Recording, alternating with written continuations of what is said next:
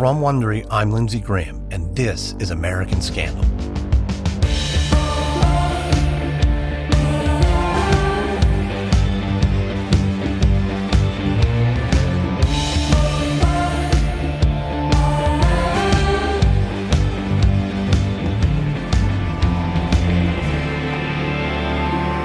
On this show, we look at the darker side of business, politics, sports, and society to better understand the forces behind corruption and deceit in our country. What exactly drives someone to break the rules, and what happens when they get caught. Scandals have shaped America since its founding, and we're confronted with new ones every day. So from time to time, we want to take a break from our deep dives into the scandals of the past to explore today's biggest outrages. That's what we're doing today. We've got a special interview with a reporter who's been following one of the most controversial figures of 2018 and 2019. My client took this polygraph test in May of 2011, May 19th, 2011. She was asked specific questions. She passed with flying colors, as the polygraph report that we produced shows. Michael Avenatti is a lawyer turned celebrity who represented Stephanie Clifford, or Stormy Daniels, in her legal dispute with President Trump and Michael Cohen in 2018. Daniels, an adult film star, alleged Trump and his team paid her $130,000 in hush money to keep silent about an affair she said she had with Trump back in 2006. She hired Avenatti to get out of her non-disclosure agreement, one that she says was invalid because Trump never signed it. Where is this guy? Why won't he come and sit? Why won't he come and sit in this chair? Wait a minute, let me finish. There's other. I want to answer that question. Let me finish. Because he's been invited numerous times. Okay. He won't come on the show. So he's dodging the question. He is not dodging the question. He has to hide behind you. Where is this guy? Where is this guy? Avenatti took his case to the court of public opinion and became a fixture on cable television news throughout 2018. He railed against President Trump, Michael Cohen, and their lawyers, and became something of a folk hero to many who opposed the president. I believe that our party, the Democratic Party, must be a party that fights fire with fire. Avenatti even announced plans to run for president in 2020 as a Democrat. But just as his star was rising, reports about his past started to come out. Bankruptcies, tax evasion, fraud, and a new charge, attempting to extort Nike. Just last week, Avenatti was indicted on 36 counts by a federal grand jury in California, a host of tax offenses, concealment of funds, and embezzlement of client money. His is a remarkable saga of a man who has chased scandal his entire career, but now finds himself at the center of his own. We speak today with Michael Finnegan, a political reporter for the LA Times. He's been covering Avenatti for the past year and a half. He joined me from the LA Times studios. Here's our conversation.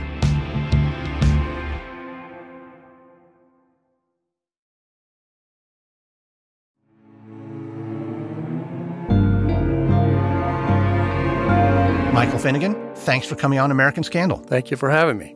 Now, attorney Michael Avenatti, he has some history, and I'm sure we'll get to that. But for most of us, we've only ever heard of him recently. He's a lawyer representing adult film star Stormy Daniels in her case against President Trump. So let's start the story when he first comes on the scene in 2018. Can you set the stage and tell us what happened? Sure. Stormy Daniels was not somebody that Michael Avenatti knew. He was a plaintiff's lawyer in Newport Beach. He'd done a couple high-profile cases, but was not well-known at all. And when she went public with a lawsuit to get out of her non-disclosure agreement with President Trump over an alleged affair that they had back in 2006, Michael Avenatti kind of burst onto the public scene as a constant presence on cable television, talking about the case. He was sort of thrust out of nowhere into the biggest scandal in the country. And he had kind of a natural way with the media, was kind of a strong presence for cable, especially with the kind of conflict that they like. He's a very pugnacious person. And what most people didn't know at that time was that Michael Avenatti was a character with all kinds of problems in his past that were catching up to him in a very big way. And of course, a year later would result in his arrest. Can you recap for us the specifics of the Stormy Daniels suit? Well, Stormy Daniels sued the president to get a non-disclosure agreement nullified. She had accepted a $130,000 payment just before the 2016 presidential election in return for keeping quiet about her alleged affair with the president. And the president's lawyers were threatening privately to go after her for millions of dollars in penalties for violating the agreement by talking about her past with President Trump publicly. She had started to hint in television appearances about it. She was doing a tour of strip clubs around the country called the Make America Horny Again tour. So that was a huge story, of course, when it broke, and Michael Avenatti became, he kind of thrust himself right into the middle of it. He ultimately, of course, lost that lawsuit, and as the scandal unfolded, filed a second lawsuit on behalf of Stormy Daniels, alleging that the president had defamed her at one point, and lost that one too, and wound up that resulted in a court order that Stormy Daniels pay the president's legal fees, nearly $300,000, which ironically is almost, more than double what the original hush money payment that she received was. So it hasn't turned out well for either Avenatti or Stormy Daniels. You mentioned that Avenatti did not know Daniels and the other way around. How did he come to represent her? That's a secret. People do not know. Avenatti and Stormy Daniels have not said publicly how they met, so we do not know. Avenatti has a lot of other secrets, too, and as you mentioned, they're catching up with him. Let's go back a little further before 2018. What sort of lawyer was Avenatti before he became a figure in the public's awareness? Avenatti was a plaintiff's lawyer. It's kind of this boom and bust business where you work on contingency. You know, you take on a lot of risk by suing a big corporation for wrongdoing in hopes of getting a huge verdict or settlement payment. And occasionally he did, which is why he was able to live very, very well for a period. And that was the essence of his business before this happened. And was he successful as a plaintiff's lawyer? He was a successful plaintiff's lawyer, but to me, the fascinating thing about Avenatti is that when all of a sudden he's a very high-profile attorney in this Stormy Daniels case, he knows that he has a past of financial troubles and legal disputes that could put him in very, very serious jeopardy, and ultimately did. And the big question is why somebody who knows that they have all this trouble that could come to light would take such a high profile in a big scandal like this. Well, let's talk about his troubles then in specific, because he did win some very big cases. So, I mean, millions, tens of millions of dollars. How did he find himself now so low that he's accused of tax evasion and embezzlement? Well, part of it started in about 2009, 2010, when he was not paying his personal income taxes. And that ultimately came to light years later when the IRS put a personal lien on him for almost $1 million.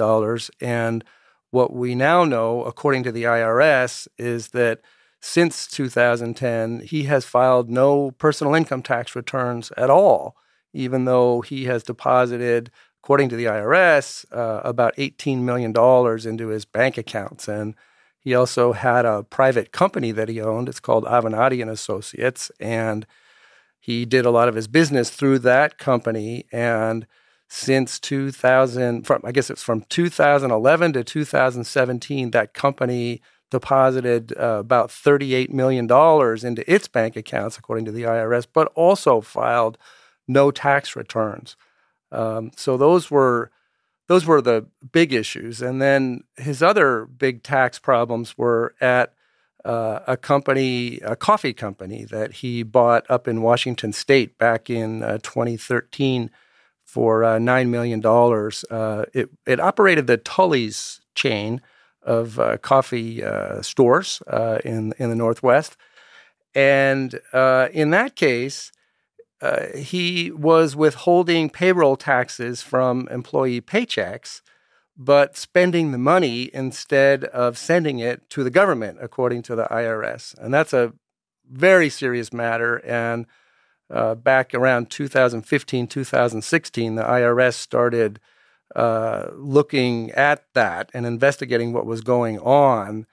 And it became a very big problem. And even after the Stormy Daniels story broke, some reporters asked him about it, and he blamed the payroll companies, right?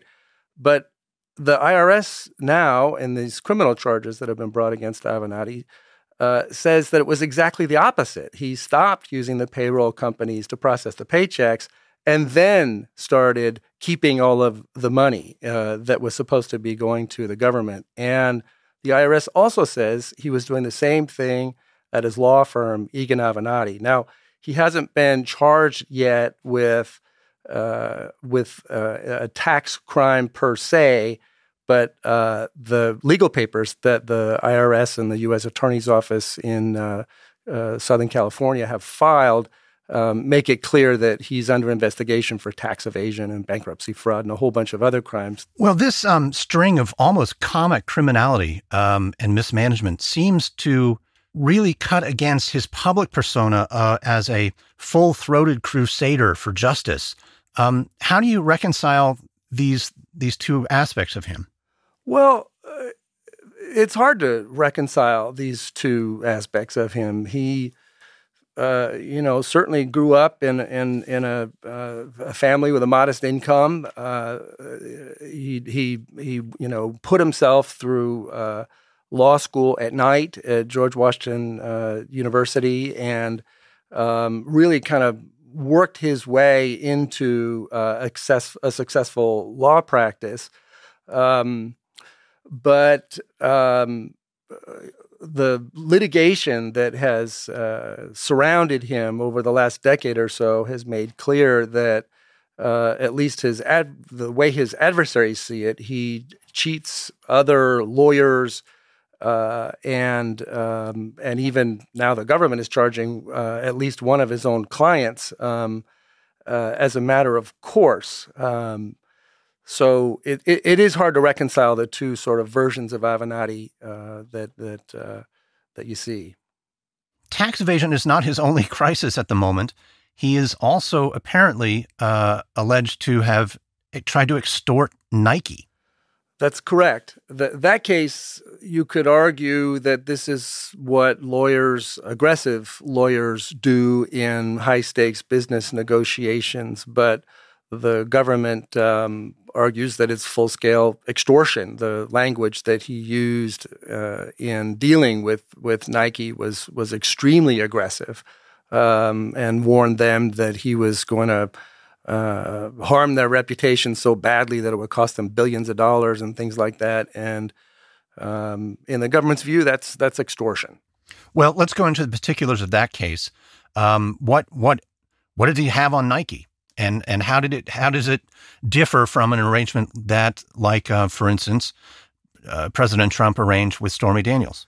Well, he told Nike that he had a client who had evidence that Nike had been making improper payments to high school athletes and their families, and was going to have a press conference to expose that unless they paid the client $1 million and change, and hired him and fellow lawyer Mark Garagos of California, and paid them upwards of $20 million to do an investigation of this kind of thing inside Nike, and he warned the lawyers for Nike that he could damage the company tremendously if he went public, and told them that he would walk away if they would pay the money.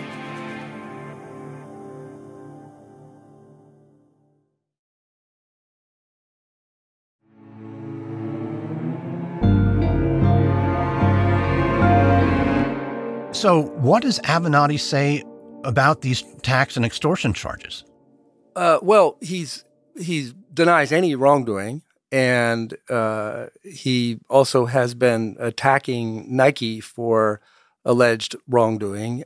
He's been notably quiet about the allegations in the California prosecution. He's charged in California with bank fraud and wire fraud.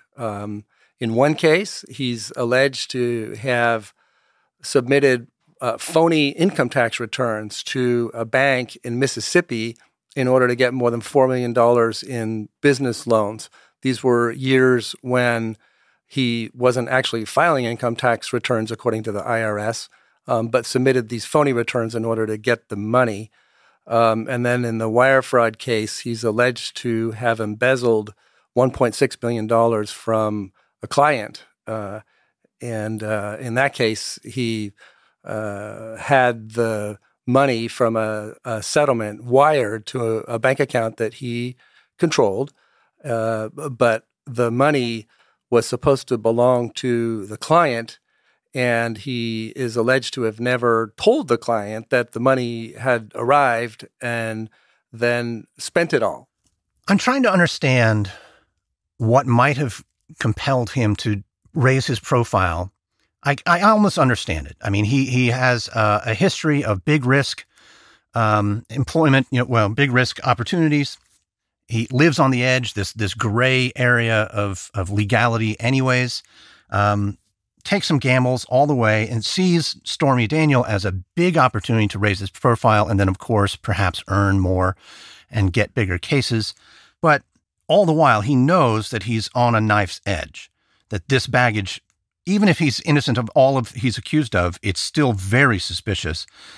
And then he contemplates running for president himself in 2020.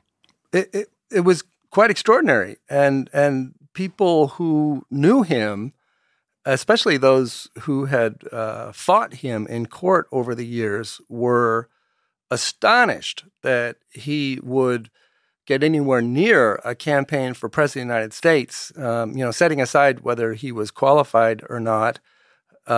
People who were familiar with his litigation history and his courtroom history and his sort of scorched earth disputes with fellow lawyers and things like that were absolutely astonished that he was holding himself out there as a potential candidate for president. But in some corners of the Democratic Party, there was an appetite for a sort of Trump-like fighter to take on the president in the president's own style, and it sort of, pugnaciousness and nastiness. It comes very naturally to Michael Avenatti. And so there was a short period there where he was dead serious about pursuing a candidacy for president. He was in Iowa and New Hampshire and going all over the country. He was a star speaker at party fundraisers. And when he was arrested on suspected domestic violence, that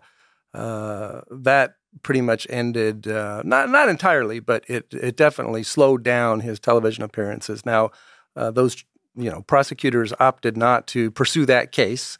And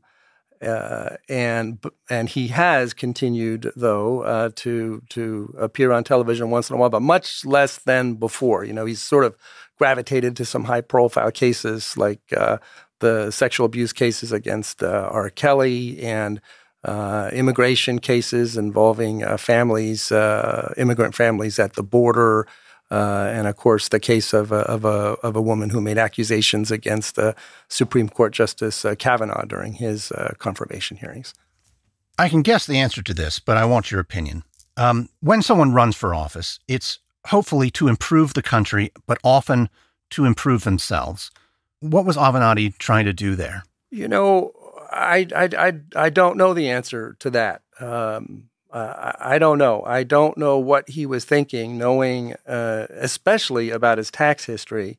I don't know what would have led him to sort of run with this idea that he might succeed in politics. But for whatever reason, he ran with it. Well, let's talk about your coverage of Avenatti. When did you first take him on as a subject?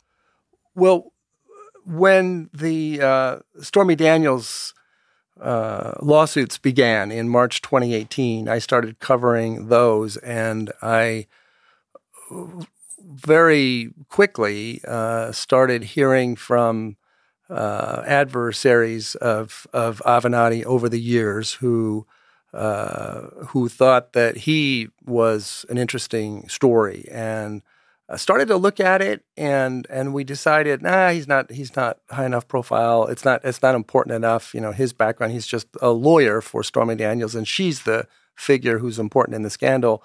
But after just a few weeks, it became clear, no, he is an important figure who is worth looking at, and so the tax liens and the legal conflicts over his coffee company were part of the sort of early story of who is this guy and what's his background.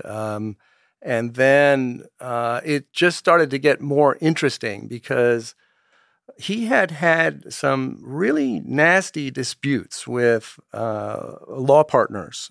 In 2007, he opened a law firm in Newport Beach called Egan, O'Malley, and Avenatti, and they won some big, high-profile cases. One was against SCI, the big cemetery company, and the money really started rolling in. And when it started rolling in, he and one of the partners, John O'Malley, got into a nasty fight. But O'Malley wound up winning $2.7 million, saying that Avenatti had kind of kicked him out of the firm, improperly. But then in 2015, there was another law partner by the name of Jason Frank who left the firm with a couple other lawyers and made allegations that Avenatti had cheated him out of $10 or $15 million in pay that he was entitled to. And Frank turned out to be an unbelievably dogged person in chasing down that money. And he wound up, after the law firm went into bankruptcy for a year, he wound up getting a $10 million judgment against the firm. And then he wound up getting a $5 million personal judgment against Avenatti. And this story of how Avenatti was sort of sinking in deeper and deeper financial troubles just became more and more interesting.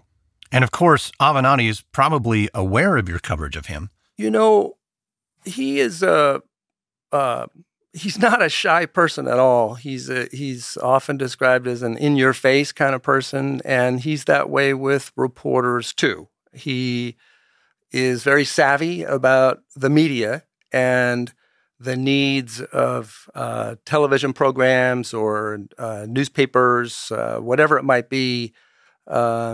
And he works the system very effectively. He knows what a scoop is and offers scoops to reporters. And he, when he doesn't like a story or a line of questioning, can be extremely aggressive in pushing back. And so on a few occasions, Avenatti has confronted me personally and publicly in courtroom hallways, for instance, and attacked you're a disgrace to your profession, that kind of thing, and so that's never fun as a reporter, but. You have an obligation to sort of listen to what he has to say, and to the extent that he's raising legitimate concerns about accuracy or fairness or those kinds of things that should be addressed. That's what you do, and that's what we've done. But it's not fun to have someone berate you in public, and that's something that it's not unique to me either. seen him call other people, and not necessarily even journalists, a disgrace to their professions too. So it's just his style can be a little difficult to deal with.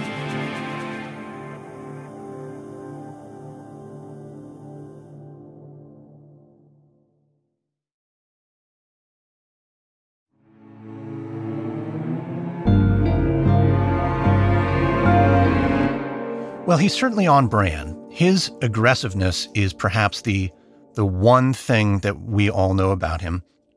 And it's the thing that he hangs his hat on as well. He has claimed that the Stormy Daniels story would have been a 2-day story were it not for him, that he himself was the one who brought the scandal to light and carried it forward in the media. What do you think he thinks his role is? Is he a lawyer or is he a publicist? Well, you have to remember that the Stormy Daniels case did kind of create, and his high-profile role in that case did create a space for him to get high-profile clients and get a hearing in situations like the Nike situation. They'll take the meeting, and so has this scandal provided him a potential boost to his legal career? In one sense, yes. And he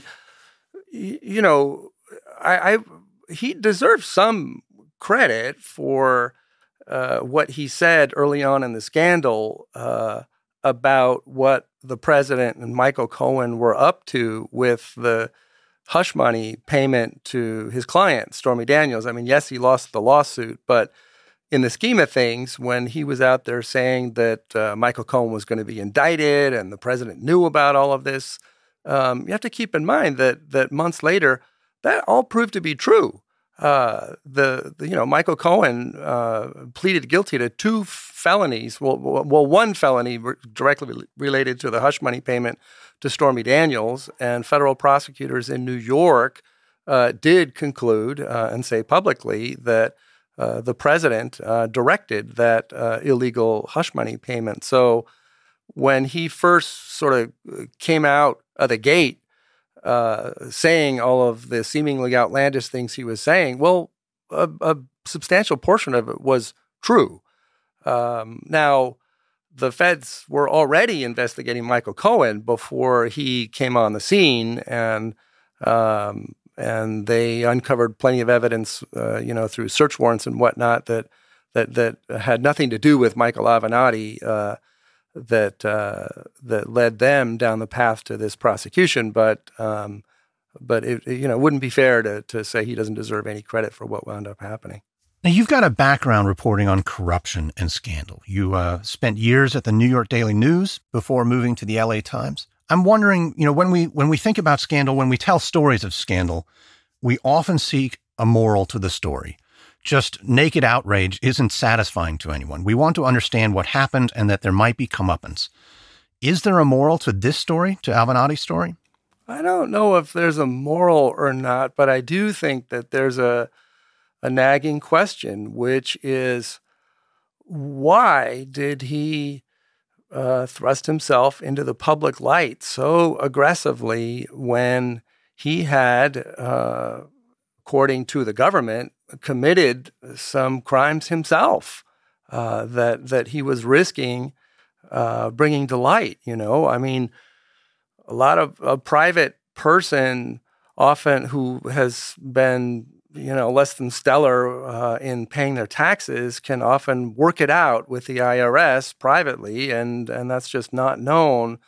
But in a case like this, you're all but tempting the prosecutors to come after you because you're going to get a lot of public attention if they prosecute you, and you're going to be a kind of vehicle for deterrence for other people who might be tempted to, break the law. So I can't tell you why he did that, other than he was really tempted with the opportunity to become a top-tier celebrity lawyer who would make the millions and millions of dollars that he needed to sustain a lifestyle that, by all appearances, he didn't actually have the means to sustain. I mean, among other things that have become public, he during these years when he was, according to the IRS, skipping out on millions of dollars of taxes and not bothering to file tax returns and whatnot, he bought a private jet, albeit one that you have to refuel to get all the way across the country, but it was still a private jet, and he spent money on a Ferrari and a Porsche. 6 figures at Porsche dealers, and the oceanfront house was $7 million, and he's just tens of thousands of dollars on watches. He had a seriously lavish lifestyle to uphold, and by all appearances, he couldn't. His business, had gone bankrupt, and he hadn't been paying his taxes. And you could see where this celebrity, the possibility of being a big celebrity lawyer would have been tempting. Maybe he could afford it after all, but only he could tell us. I don't know. The interesting thing about writing about someone like Avenatti is the nuance. I think that it can be tempting sometimes for reporters to see, especially when you're in a rush, sort of a one-dimensional, is this a bad guy or is this a good guy kind of thing. And to me, the nuance of all the different things that were going on with him, that's much more interesting. Somebody who is a complicated mix of different things, he, on the one hand, in some of these cases, like people whose families, loved ones were, their remains weren't handled properly by the owners of a cemetery. He's out there fighting for them. But on the other hand, he's got all kinds of financial shenanigans, it would appear, that don't look too good going on. And it's kind of capturing the motives and the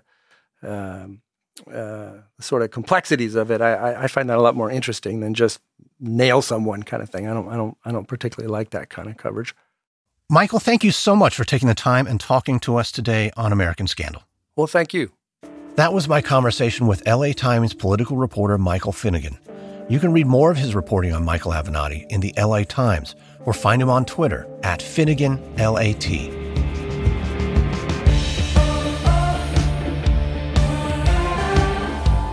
From Wondery, this is episode 8 of 8 of the Hare Krishna murders for American Scandal. On the next series, we investigate the underbelly of the music industry, what makes a song a hit, and how much of that success is due to bribery and corruption, or as the record industry calls it, payola.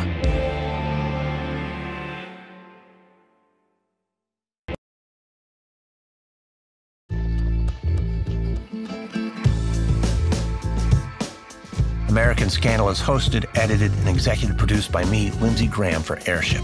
This episode was produced by Katie Long. Executive producers are Stephanie Jens, Marshall Louis, and Hernan Lopez for Wondery.